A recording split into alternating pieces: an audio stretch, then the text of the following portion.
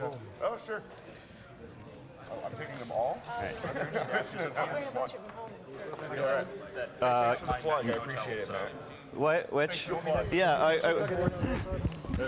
I forgot when your talk is. So I should have called it out. Yeah. Let's make space for the next one. Yours. What? Oh yeah, I'm tangled up. Yep. Sorry. Awesome. Okay, Matthias. So, who going to present? Well, we're gonna share this, so we're we're gonna gonna have to share, juggle okay. this a little bit. Yeah, so you Or do guys. you have two microphones? Yeah, we have two. Okay. So one of them is this one, one of them is this one. Okay. You have 40 minutes total, and we'll show you when it's 10 minutes left. You have scarves to give out as questions if you have time for questions. All right. And water is here.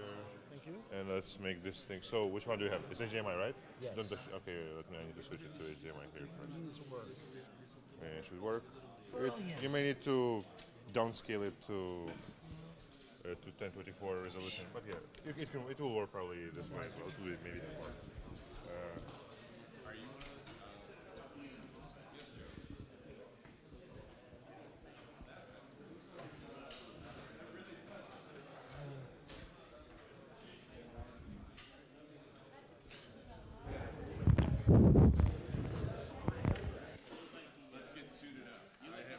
We have a clicker if you want. We have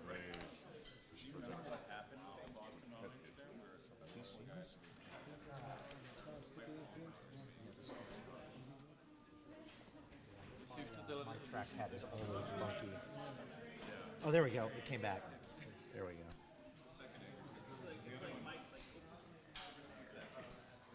All right, if it goes away, you can plug that in. But hang on, let's see if we can make this work. Those slides.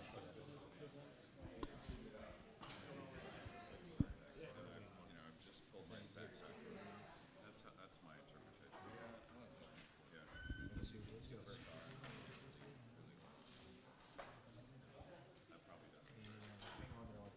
Okay. Fix the display. Looks decent already. Yeah, it's okay. It looks okay. So yeah, the chroma. Let's see if we can get it to a 4x3. 4x3. How far do I want to go? To 1024. Please work. To restart the full screen. So just exit full screen and then full screen should adapt. Oh, I need to go back. Yeah, or put that to the main screen. Let me get this back where I can see. God bless America. Come on.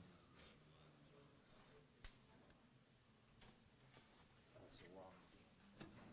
I can't win here. There we go.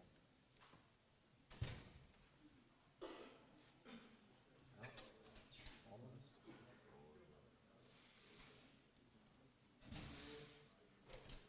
What do you have to maximize it first? That's good. Yep.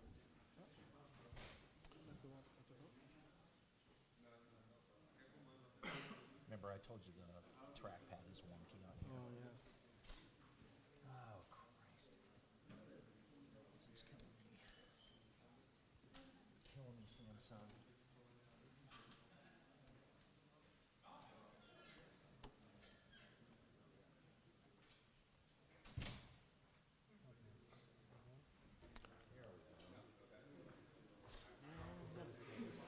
Now we got a scroll by here. That's probably just because there's an image on there. Just go to the next slide. It's probably just because this slide has an image on it. Go to the next slide. Oh, they're all like that. Oh. Is it a PDF or something? Yeah. Okay. It's not supposed to be. Oh, you know what? Maybe that's why, actually. Yeah, maybe it needs to be presenting.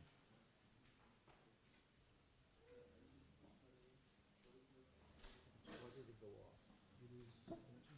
No, something else happened. There we go. Okay, something works again. We're still working on this.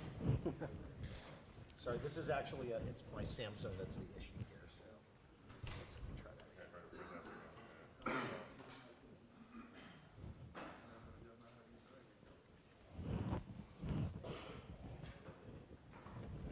Still have network?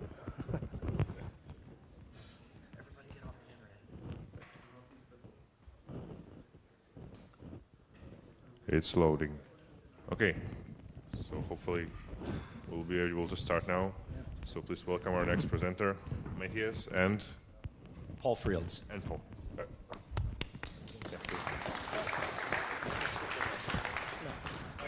So welcome everybody. Sorry for the interruption. Sorry for the trouble getting started here. We ended up being delayed a bit by the last speaker, and then technology happened.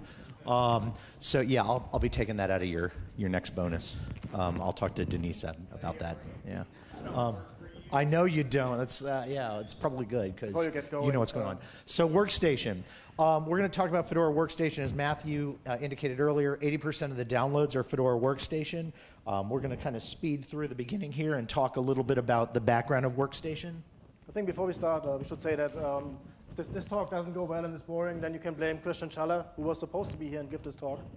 But he's expecting his second child any day now, so he decided to stay home for that and send us instead. All right, so this is what we're going to cover here, basically. Why do we have a workstation? Matthias is going to explain what we've done so far, what's happening now. We're going to talk about the outlook for the future. All right, so why a workstation? The main reason is because it appeals to a broad range of users. The workstation, we've talked about it targeting software developers, and that is indeed our focus for features. It's our focus for how we make decisions about what priorities we have and what's going to matter.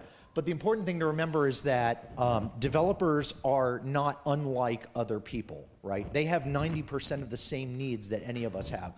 I'm not a software developer, but most of the things that happen in Workstation actually benefit me as a user, right? Because developers share a lot in common with other productivity users. So the way we talk about this is it's not an exclusive set, right? So when people come in and I guess want to talk about the very esoteric subject of target audience, I usually get bored and fall asleep at that point, because I think we've done a pretty good job of explaining this, but I'm explaining it here again, is that developers are a central focus, but the things that we do for them tend to benefit all users, and we do care about that.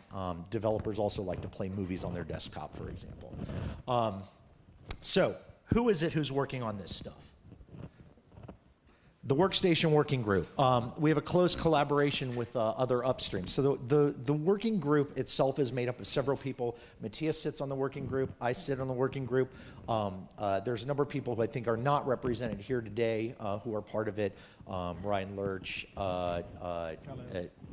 Kalev Lember, with Rex Dieter definitely helps keep us oriented with the free desktop standards and making sure that we work well with other desktops as well as we move on in technology. So as we're doing this, we collaborate closely with other upstreams like the GNOME community, obviously, where we get a huge amount of technology. So the things that you see in Fedora Workstation, although we're proud of them being in Fedora, a huge thanks and respect goes out to the GNOME.org community, because they are actually creating the stuff that we are integrating downstream in Fedora. And of course, there are other things that we pick up as well, LibreOffice, Mozilla Firefox, and so forth. And there are minor variances. So we don't simply take things from the upstream and then plop them down, right? We do actually think about some curation. We think about what are the things that the developer who sits on a Fedora workstation is going to want installed by default. And we do make some choices to make sure that that's a smooth experience and that it matches our focus. I'm just going to actually use the down arrow here. It's easier. Right, okay. Should I take over here? Yeah. So I'll talk a little bit about what we've done so far. As the slide says, the workstation is, I think, 3 releases old now. We started in 21, 22, 23. And so far, we've had a, I think, fairly conservative approach to the changes we've made. There's to organize what we're doing, in particular for the workstation, we keep a task list on the wiki. You can look at that if you're interested in all the details. Here I want to just call out a few of the highlights. So on the next slide, if you go on. I'll start with talking about software installation. That's been a really important focus area for us. GNOME Software is the the application we have for that, and it has come a long way since we first started doing it. One area where we've really improved things is that Richard, who's sitting up there, has been really successful in pushing and pulling both upstreams and packages to provide us with better app data. App data is the descriptions, keywords, screenshots, and translations for that we need to present applications well in the UI. And so Richard has been using the carrot and the stick quite a bit to give us that data from the people who maintain those packages. And that not only helps us for representing the applications well in the UI, but it also helps us for making them searchable. So the keywords in particular, that you really find applications better.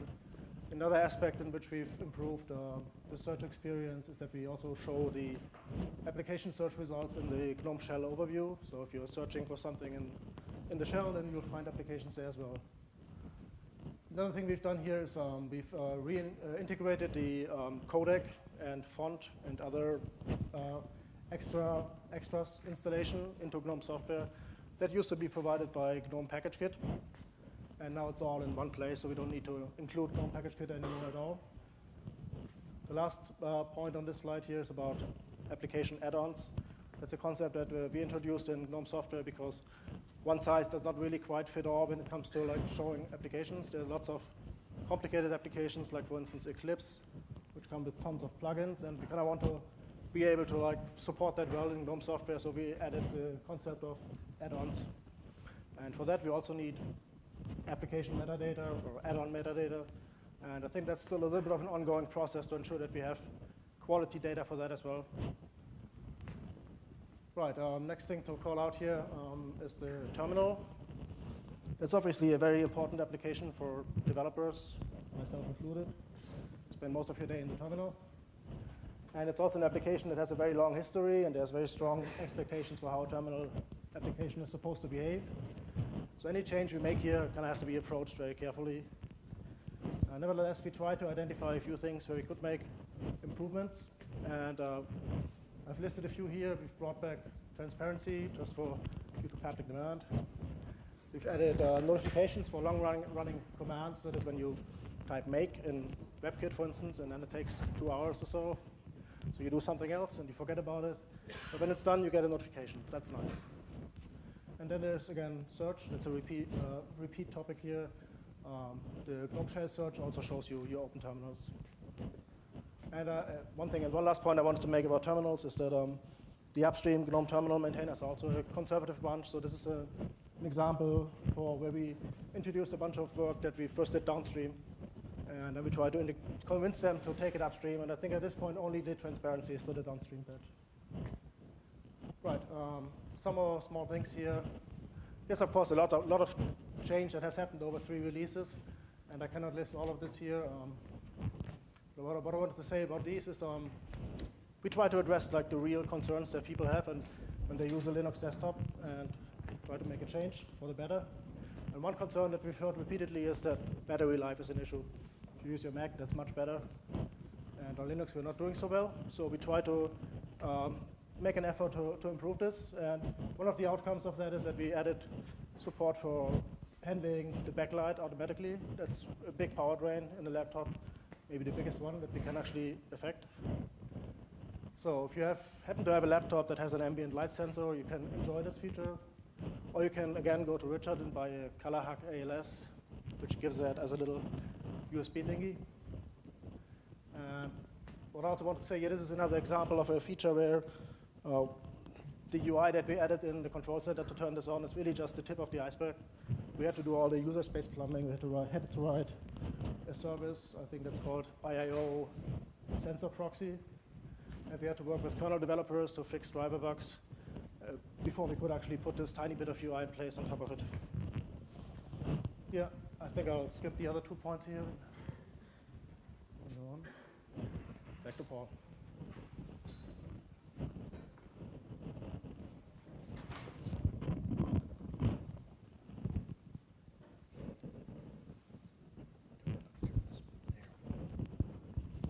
Am I on again? There we go. Okay, so we have a couple graphs, right? We didn't want to be the only people who showed up to the gunfight without a gun, so we have some graphs for you.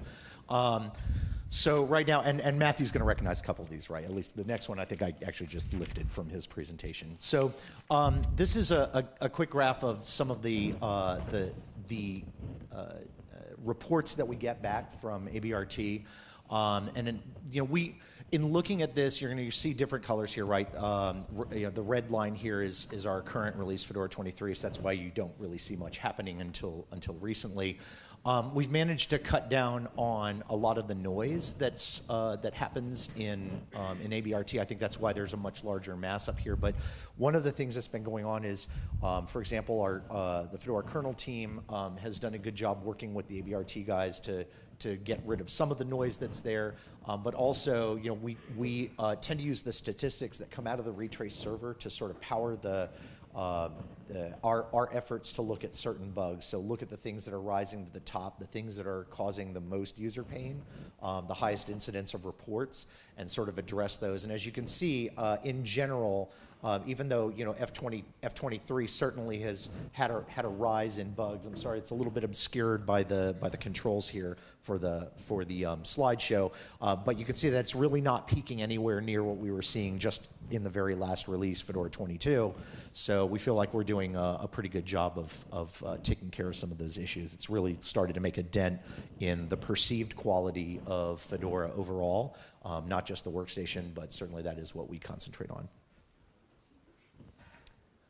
All right, and you'll recognize this from Matthew's slides, the geologic ages of Fedora. And just the point that we wanted to make here, I think, is that with the advent of the additions and the huge rise in this green area, right, from Fedora 21 forward, we really look at this as a huge opportunity and something that people have definitely glommed onto this idea that these additions can be better at focusing on a specific audience and doing something and doing it well, as opposed to having one edition or one thing that we produce that everybody then has to sort of tune in their own way. If we can actually do some pre-tuning of those things before they get to the people that use them, we can do a lot better job of serving those folks. So anything else you wanted to say about that? No, I just want to say I love this graph. It's so nice and colorful. Great job, man. It's very rainbow-like. Yeah. I really like the purple thing because that was when I was FPL. That was my age, the age. What was it? Sticks Jurassic. There you go. I like it. All right, thanks. I guess I take over again here at this point, talking a little bit about what's coming in Fedora 24. So that's the near future. Matthew stole a little bit of my thunder for this slide because he talked about a bunch of this stuff already. But I'll try to add some wrinkles here to this. So Wayland, first bullet point here, is been the focus for a lot of my team's efforts this cycle. We're basically really trying to dot the I's and cross the T's and make the Wayland session really have feature parity with the X11 session for your day-to-day use, so that you, as Matthew said, will probably not even notice that you're using Wayland. I guess from a marketing perspective, that's a bit of a nightmare as a feature. I mean, we do all this work for years, and then when we do our job really well, then nobody will even notice that it has changed. So we'll see how that goes. As Matthew said, we're still on the finish line for this, and we'll make the decision whether we are ready to declare Wayland the default for Fedora 24 before the alpha in early March.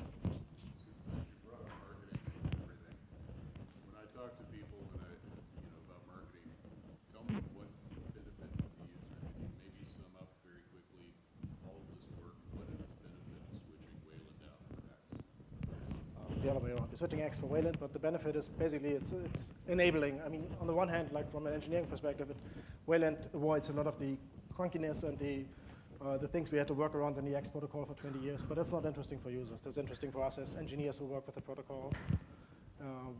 Wayland enables us to isolate applications much better from each other. Like X basically was just everything that could talk to each other, could see each other, and there was no notion of you could run an untrusted application because it could just steal all your keyboard input without you knowing.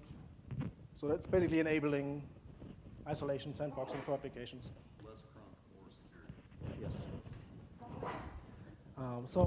As I said, it's a nightmare. The next bullet point here is much better for marketing perspective because you can actually take nice screenshots of GNOME software offering you a graphical upgrade Matthew already talked about this as well. It's basically the successor for the old pre-upgrade tool, I think it was called.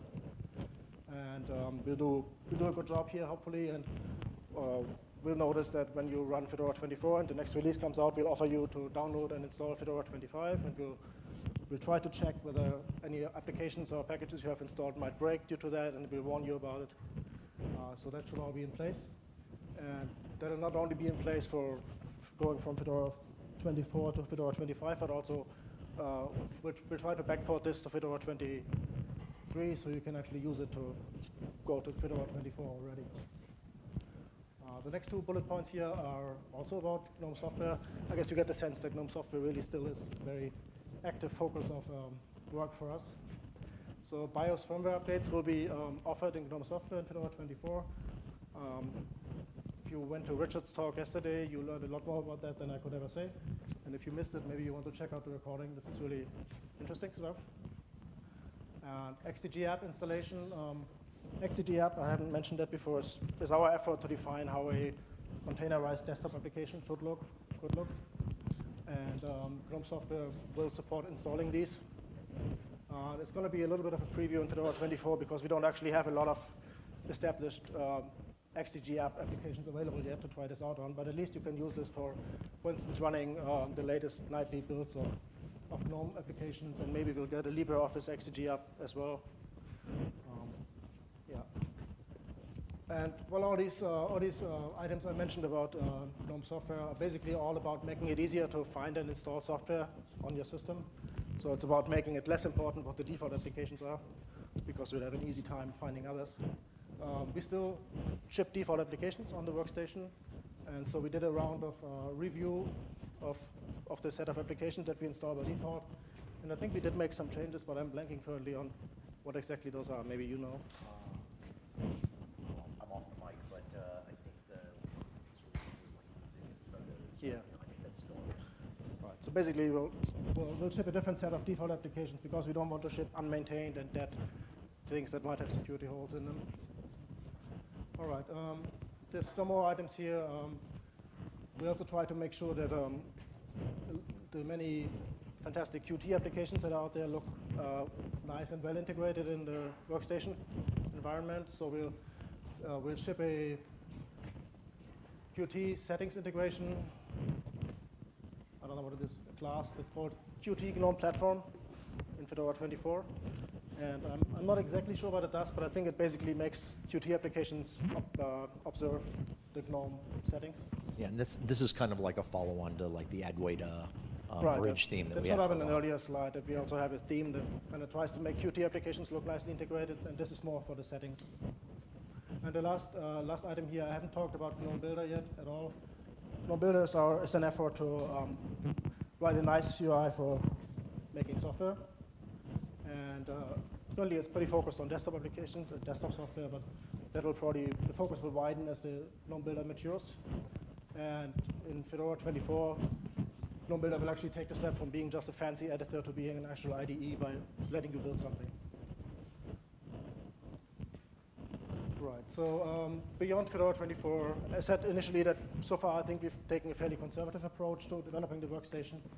And I guess beyond Fedora 24, we'll try to make some bolder steps. The ones we outline here, we'll talk about them some more in the next slides.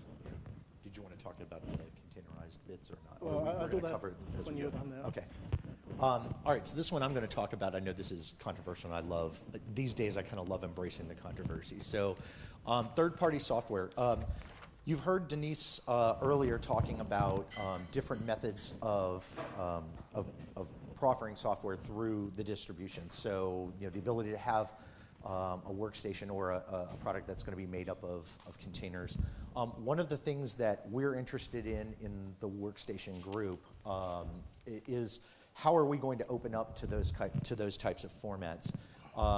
Some of the problems that we have distributing software can go away through other development that we've had. So, for example, the ability for GNOME software to pull in metadata for search results without actually putting anything on your system that you may not be philosophically in line with. So for example, we know for a fact that, so you saw earlier, 80% of the downloads that Fedora gives out nowadays are taken up by Workstation. We also know, thanks to some mass polling in just general social media, that about 50% of our users install Google Chrome.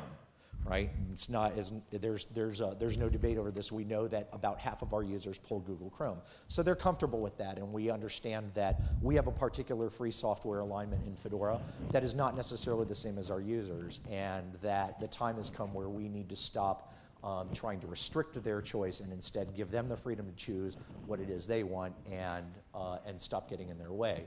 So we're working with Richard and working in the Workstation group and with FESCO and the council and other groups to come up with a way that third-party software can work in a workstation while still giving people a way to understand what it is they're getting and make the informed choice of whether they want it. So for example, a Chrome user would easily be able to find Chrome and install it.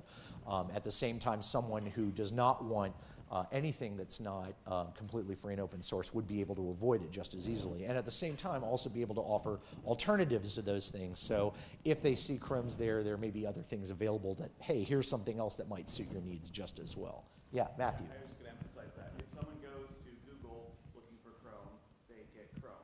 If you possibly would find Chrome in the Software Center, it could say non-free, and then it could also have free software offerings right next to it. So it gives us an ability to help users and steer them towards free software that we don't necessarily have if they just go out on their own to do it. So Right. So I'll make the point again since I have the mic. So the point being that if people go to google.com/Chrome to pick up Chrome, they get no message other than downloading Chrome. Whereas with software, and of course this all has to be designed out and so forth. I don't want to get to put the cart too far ahead of the horse.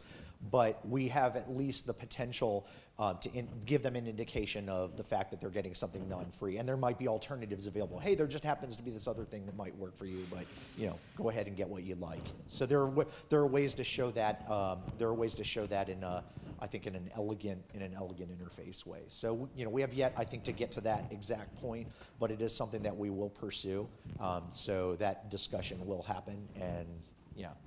Maybe like just a small addition there. I mean, we already show some web applications in GNOME software, and as part of this effort, we'll also make those more clearly delineated and labeled as web applications, so you really get the information to know what you're getting into when you install this thing.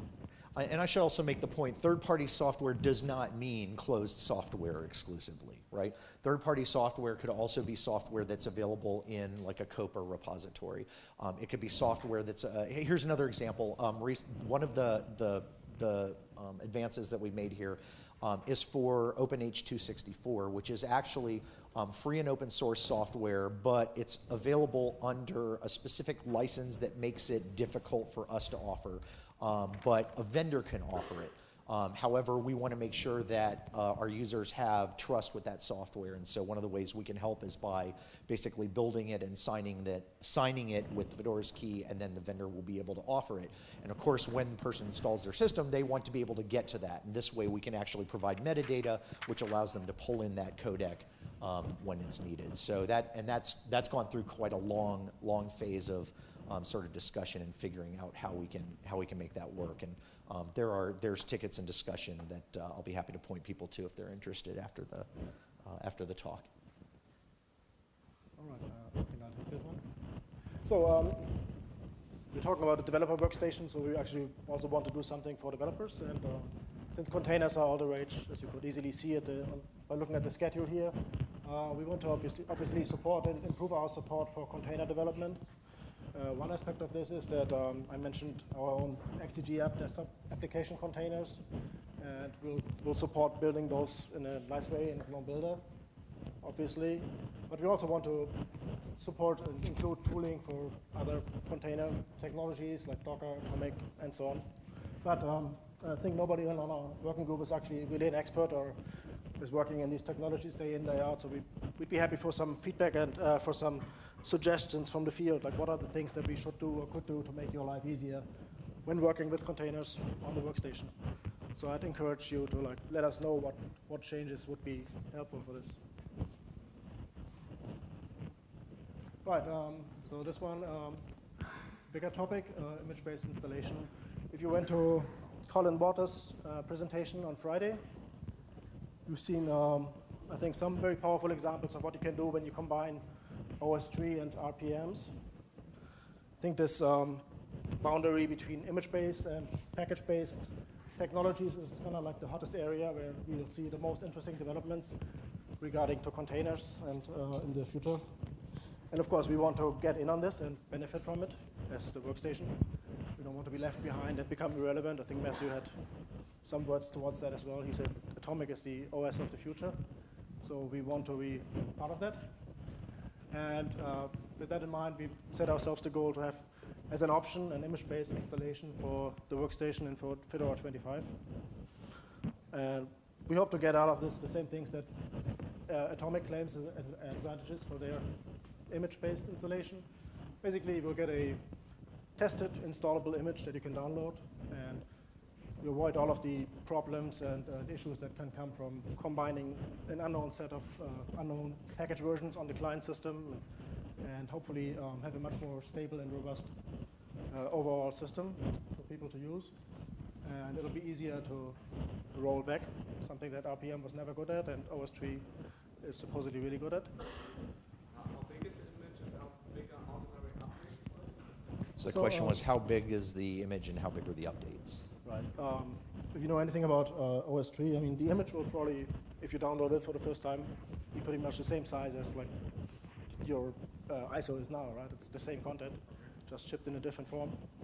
And for updates, OS3 works very similar to Git. Like you get just the delta of like whatever changed in very smart ways.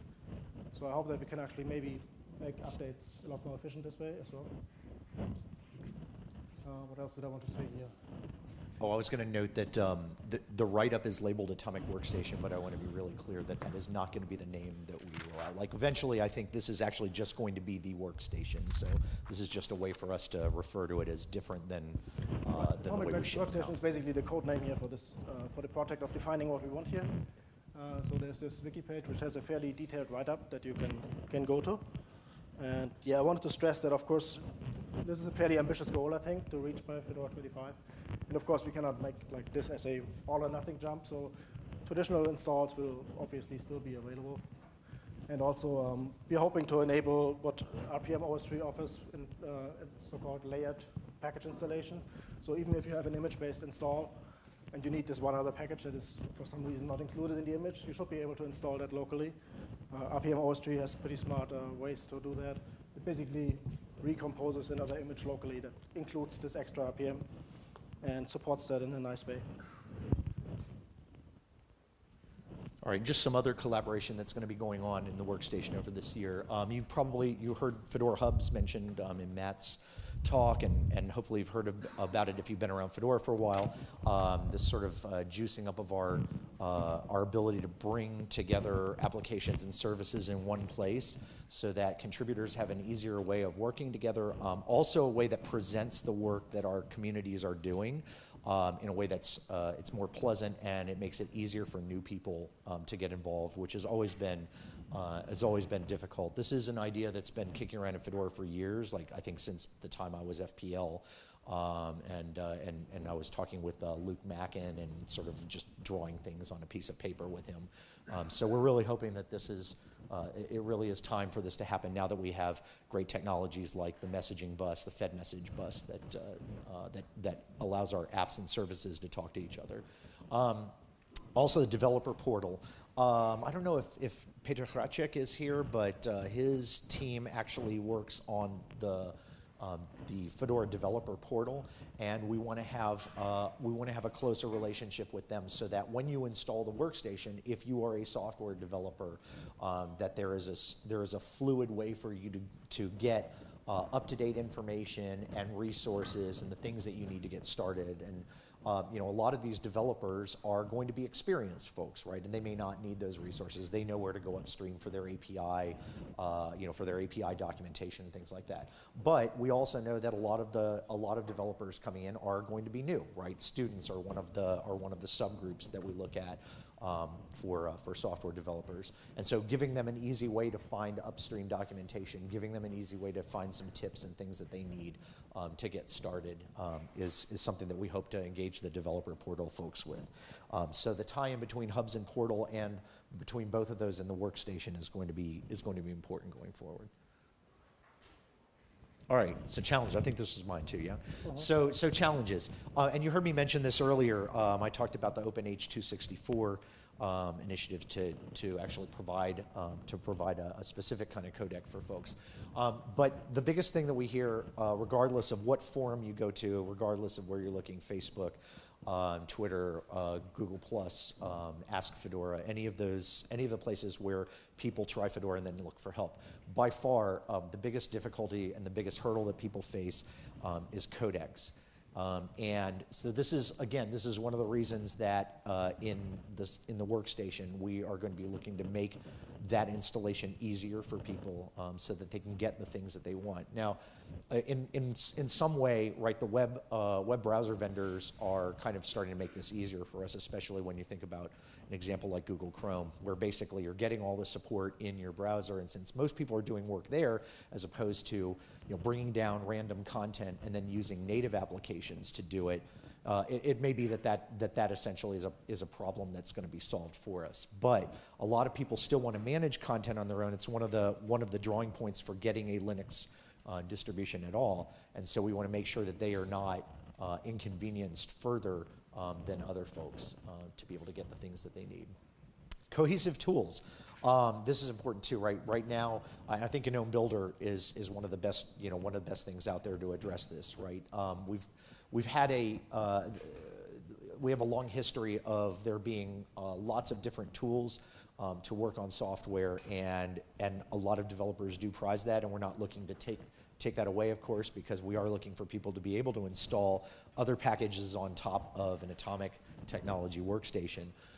But having a set of cohesive tools that actually feel like your operating system was sort of created as a thing and tested as a thing, as one user experience, is important. So having more cohesive tools is something that we're trying to do.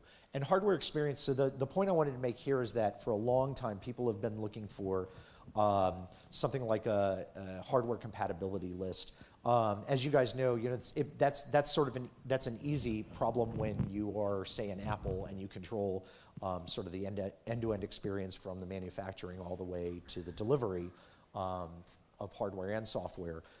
We are dealing with, and Josh Boyer, who's up here in the front row from the Fedora kernel team, knows firsthand that we have to deal with a wide variety of hardware, and it's basically an impossible job to try and be perfect everywhere. But one of the things that we might be able to do is an engagement with maybe a single vendor, right? One or two vendors, and find out if there's a way that we can ensure that Fedora is a first-class experience on those hardware on those hardware lines. So that's something that we've looked into a bit already, and we may be kicking that up a bit in the next year to see if we can find a vendor that actually gives that experience that we want. That being said, right now I'd say Fedora is probably the best it's ever been at working everywhere reasonably well or better. So hopefully that helps quite a bit in this area. And finally, getting involved. So if you're interested in Workstation, we do have an IRC channel. There's a mailing list, of course. It's the list that we've used forever for desktop development in Fedora. And finally, again, it can't be overstated that we get so much support from the folks in the GNOME project. If people are interested in the technology that is going into a lot of these tools that we're using, really the best place to get involved is upstream. Right, and that benefits not just Fedora, it benefits other downstreams as well. So hopefully these are good ways to sort of crack that nut. And I think with that, that's the end, and we can take some questions. Yeah. Do we have any time for questions? Yeah, 5 minutes. 5 minutes, yeah. Beautiful. Good job, Liz. Yes, Langdon. Is there any plan for GNOME software to allow users to add metadata? So, like, for example, I searched for ebook in there yesterday, and not in the got Google. That's kind of like. So the question was, is there any plan for users to be able to add in GNOME software metadata of their own? Well, that's a question for Richard, probably. He happens to be here, so can I put you on the spot, Richard?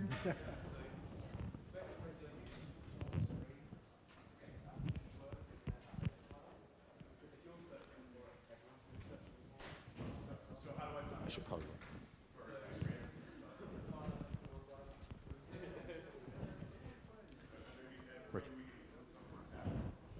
I would say we're currently working on adding review functionality, right? So that you can like review software and send reviews. Maybe there's an angle there where we can collect this kind of stuff as well. Yeah, so if it's a keyword that you're kind of searching for, something that is an obvious keyword, it makes sense to add it upstream. And the question would be, how do you find upstream? So if you file a Red Hat Fedora bug, hopefully the package maintainer would then forward it upstream and put it in the right place. Sometimes the application metadata is packaged in the SRPM rather than upstream, in which case the packager can just fix it for you. We're also adding a reviews feature, hopefully for Fedora 24. So if you, hopefully maybe we can trawl some of that data for search results as well, which is more user provided. But I'd say always try and contact upstream if possible. And just a note, so since I have an upstream and a package in Fedora, I know for a fact that Richard actually sent out emails to let packagers know that what they need to do to add that metadata. So they are aware of it for sure at this point. I think it's a scarf. Oh yeah, scarf, big time. All right, anybody else? Yes, sir.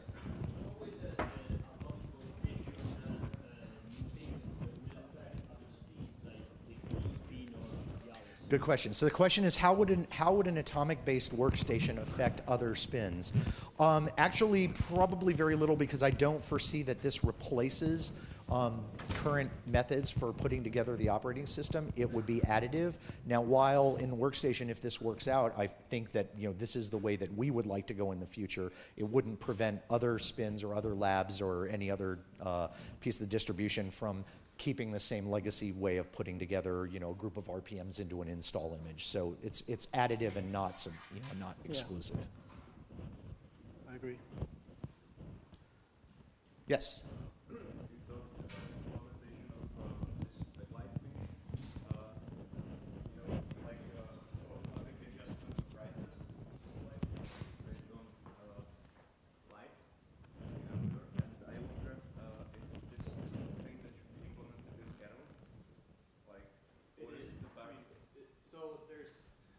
So hang on, I'll come down and get the answer. But the question was, the automatic backlight features is something that was implemented in kernel, and here's our kernel guy. So there's two different parts to it. There's a device driver for the actual ambient light sensor. That is done in kernel. But then you actually need a user space to set policy, right? Because we refuse to set policy in kernel, because what you find comfortable to view in bright or light or dark situations, I probably don't. So we need the kernel driver, and there are some. The problem is, like every other device on the planet, there's multiple devices for that class of hardware, right? So there's tons of drivers, and making sure they get loaded. And then we need the GNOME stack to interface with those and set policy according to what you have selected. All right, I think that's all we have time for. So thank you guys for coming, and please stay tuned to the workstation. It's going to be awesome.